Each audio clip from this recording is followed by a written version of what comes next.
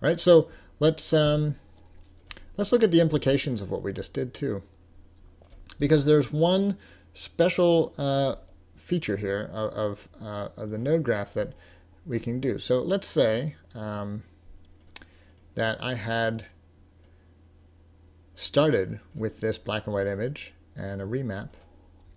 Okay, this is my remap node. Now what's feeding into it are just the color values from what I'm going to remap, and what's coming out of it is the color that I want to be sending to my shader. Okay, so for example, if I wanted to start mapping a different color, why couldn't I just have another one of these getting the same values but producing a new color to map into something else? For example, maybe diffuse, right? Maybe diffuse is a color I want, or maybe my reflected color. Could be anything. Well, I could take this remap, I'm going to select it. I'm going to go up here to Edit, and here's the important part. There we have duplicate, and we've got a couple options here. Shading network, which is everything we see here.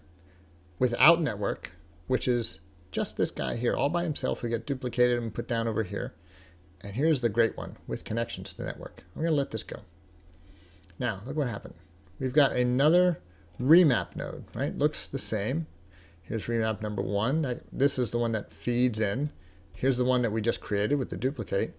And you'll notice that I can do the same thing. I could pick a color here if I wanted and remap my colors to something new.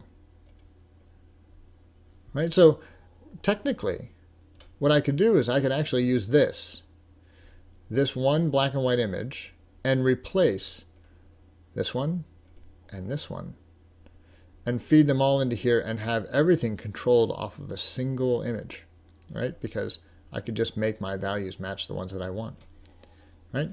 So I'm not going to do that right now, but that is something to think about for the future. So here I've got everything set up the way I want. If I graph this one more time.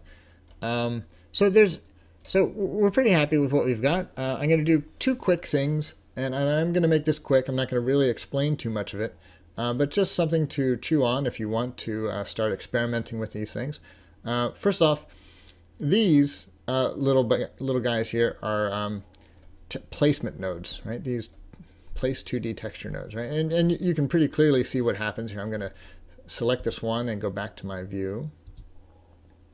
And you'll notice that if I start toying with any of these, right, it starts changing how it's placed on my texture, right?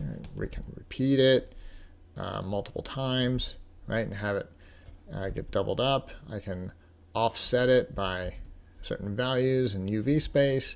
I can rotate, a whole bunch of weirdness. You know, so there's all these little placements, right? So, you know, technically, if I ever wanted to shift these around a little bit, like maybe I really felt like this should be just a touch higher on here, I could actually just offset this a little bit, you know, 0.05. Oh, sorry, wrong direction. Negative 0.05, right? I could shift it up, maybe just a little bit, right? But notice if we can see here, if it's clear, well, I'll make it clear. We'll do that, right? Notice what happens is I can actually see my shift here in the editor, 0.5. Let me say 0.1. Well, I should be able to see it.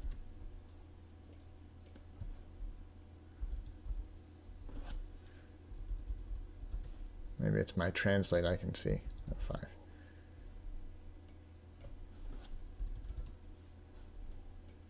It's calling me a liar now. I don't think it's updating my images. Ah, there we go. So now we can see my rotation. Unfortunately, none of my other ones are actually sharing that rotation, right? Because it's only happening with this particular node. Sorry for that lack of updating, but that's exactly what's happening there. So instead, if we do make changes, we definitely want them all to be sharing them. So one way we could do that is we can simply take all of these that we don't want. Okay, and we'll just make one master control. And we'll drag it at middle mouse button, drag, drop, and say default. And then do the same thing here, default. Do the same thing here, default. All right, so now that cleans our graph up a little bit because we don't have all these little things hanging off. And if we do make any changes to this, it's going to be reflected in every single version of this file. Okay, so that's good news. The last thing we want to do is talk about reflection and refraction. Right? We do have these aspects in our bottle, right? Because it is see-through plastic. So I'm going to go down to my ray trace options in my blend and take a look at these. First one, refraction. If we just take first we want to make sure that we're in a render quality that's going to support that. Draft. Let's bump ourselves up to production. Right, and I'm just going to do a quick little IPR drag over this. Now, we don't have anything in our background here, so we're not going to see much in the way of refractions, but we will probably see a difference in how this very outer edge looks and how it gets rendered. Okay, so like right now, when we see our outer edge, it'll have, we'll see sort of a distinct double wall. Right, you can see that here. It's just a pretty straight up double wall, which doesn't really have a realistic look to it, right? But as we start amping up our look here, I'm going to turn on refractions and, you know, pick a number. You could look up a refractive index that you want. Pick something kind of low. You'll see that already the look here is going to start shifting into something else, right? We're going to lose that wall and we're going to start picking up some highlights from other places, and it's going to have a different look. So that's step one, a little bit of refraction you can play with. And finally, reflection. Okay, when we turn on reflection, let's get an area that's going to reflect. Do an IPR, and I'm just going to drag across the center here. So I just have a small area to render because this does start getting heavier. You'll notice that I have no reflection turned on. If I bump this up to our default values, 0.5, right, a lot of things start happening. It gets a little bit crazy, okay? Because 0.5 is a very high number. And while this may look like it's right to you, it's not right at all. One thing that we have to always remember about reflections is that almost all materials, in fact, all materials, have a different reflective value from the center as they do to the outer edge. Okay, so this is a really much more advanced step. Right, we've gone through the basics of texturing, but we're going to take this one more step and leverage the node graph with a new node and take a look at doing something pretty cool here. Right, and hopefully this isn't on the mind-bending side of things. It should be pretty straightforward. I'm going to look at my shader here. So our shader is getting nice and complex. I'm liking it, right? So this is a fun little step. I like this one. We're going to go to our 2D detector. We're going to create a ramp, right? Now, our ramp that gets created is basic. You can skip this part if you get lost. It's not a big deal. Our place 2D is interesting because what it does is it tells the ramp where to exist in the UV space, the 1 and the 0. I'm going to get rid of it. We don't need it for this. And then I'm going to look over here and I'm going to go to my utilities. And down here in utilities is all the way at the bottom, close to the bottom, is one called sampler info. And this is a node that gives a lot of information, right? A lot of crazy stuff. But this one here, this facing ratio, is very interesting. It tells the renderer how much the image, or I'm sorry, the surface is facing the camera, right? If we were to look at this from the top, here, over here, top, right? And our camera was straight down here where it says top. The surface right here is pointing right at the camera, right? And as we move to the side here, if we draw a line perpendicular to the surface, it starts facing more and more away from the camera until we get here, in which case it's not facing the camera at all. And then from here it goes out. You know, even here it'd be facing the camera just a little bit, right? So we can actually take advantage of this, right? That number that tells us how much it's facing the camera. It's going to be a number between 1 and 0, which is very similar to the number between 1 and 0 on our UV texture editor, right? So our UVs go from 1 to 0, and our ramps go from 1 to 0, and the facing ratio goes from 1 to 0. So let's take a look at how we can utilize that. I'm going to go here in the node graph editor because it's the easiest way to show this. Okay, our ramps, let's scroll in here.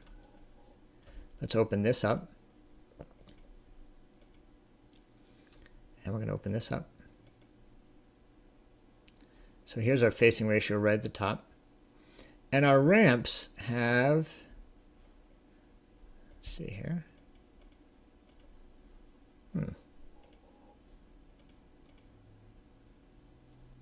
Where did it go? V ramp.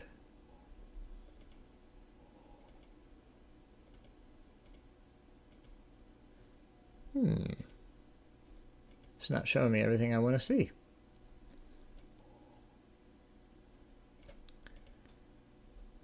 So we're going to do this the a little bit more interesting way. I'm going to middle mouse drag and drop. And I'm going to go down to other. Okay, now other means that like it's not found in here and it's harder to find somewhere else. We're going to say other. Now you see that I have a whole set of selections, right? But on the one side we see facing ratio that we know that goes from 0 to 1.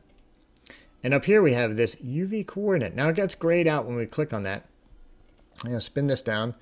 And my U and my V coordinate are there. So that would be what the place 2D texture would be showing us, right? Now what's interesting is that when I click on the ramp, you see it's a V ramp, right? So it's going to look at the V value, and that's how our ramp works.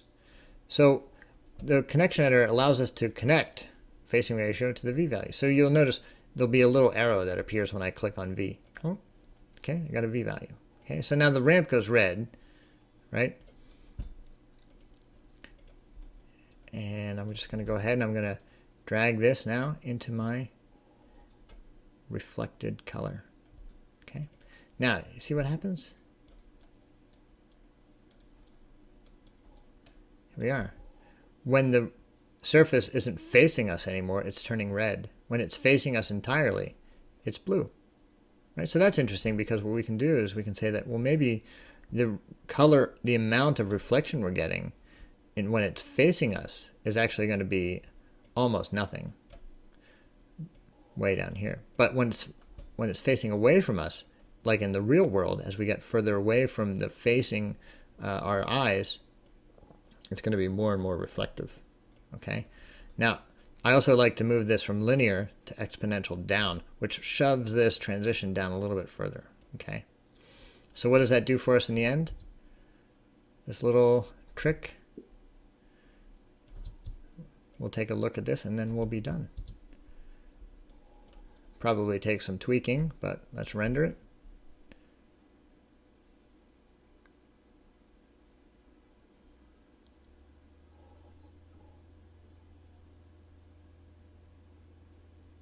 Okay, slowly building.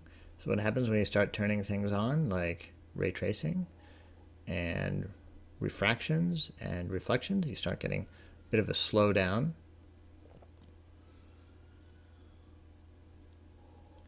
I'm also recording my screen, so that doesn't help.